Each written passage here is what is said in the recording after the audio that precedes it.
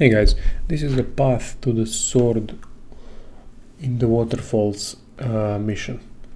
Now when you go through that slide, when you slide down to this area where you have to be, just follow the path from the fire icon to the right.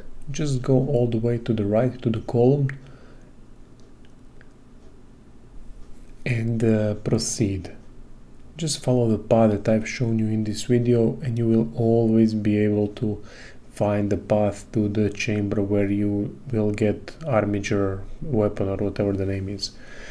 If you want to explore the cave, actually I urge you to explore the cave. There are awesome items you can get here, but every time you don't know where you are, where to go next, just go to the fire icon and follow the path that I've shown you in this video from the fire icon to the chamber to complete the mission.